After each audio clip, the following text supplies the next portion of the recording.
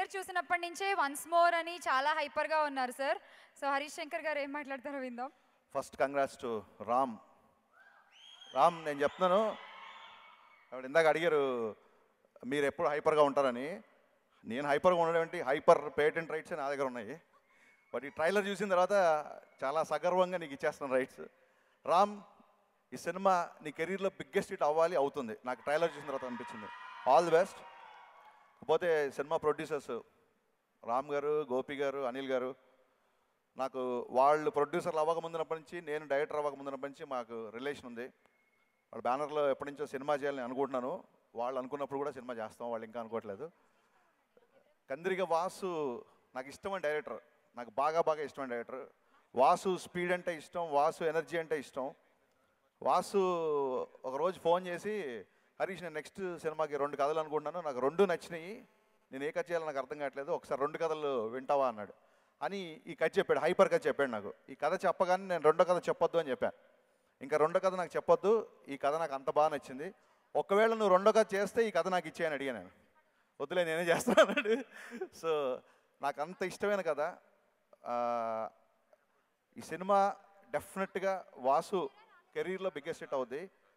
నాకు వాసుకి మా ఇద్దరికి ఉన్న అది బలం కానీ బలహీనత కానీ 2 మా స్పీడే. మా ప్లస్, మా స్పీడే మా మైనస్. సో ఒక్కొక్కసారి కొంచెం ఓవర్ స్పీడ్లో వెళ్తున్నప్పుడు చిన్న యాక్సిడెంట్లు అవుతాయి.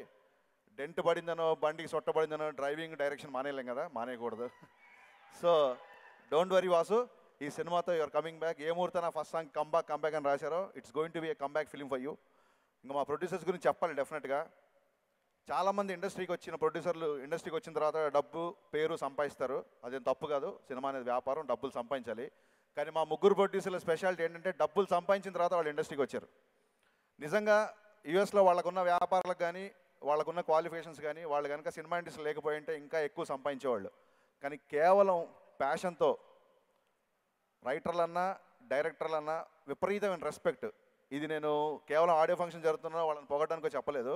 నేను జస్ట్ అసిస్టెంట్ డైరెక్టర్గా ఉన్నప్పుడు, నేను అసోసియేట్ రైటర్గా ఉన్నప్పుడు, వాళ్ళు ఒక డైరెక్టర్ని చూసినట్టు, ఒక పెద్ద రైటర్ని చూసినట్టు చూసి నాతో పాటు సినిమాలు కథలు డిస్కస్ చేసేవాళ్ళు. అంటే ఎప్పుడన్నా వాళ్ళ ఆఫీస్కి వెళ్తే 24 అవర్స్ సినిమా తప్ప ఇంకా వేరే టాపిక్ ఉండదు.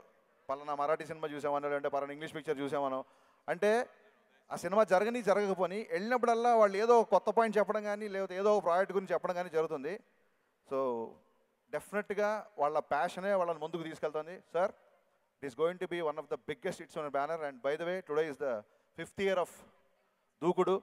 సో మళ్ళీ మీకు త్వరలో అలాంటి ఇండస్ట్రీకి రావాలని మనస్ఫూర్తిగా కోరుకుంటూ, జిబ్రన్ ఆ 3rd సాంగ్, ఆ 5th సాంగ్, ఆ 2 సాంగ్స్ నావి. సో ఇంకా నాకు అంతకంటే నచ్చేం చెప్పలేను. All the very best and wishing entire team very good luck. Thank you. Thank you sir.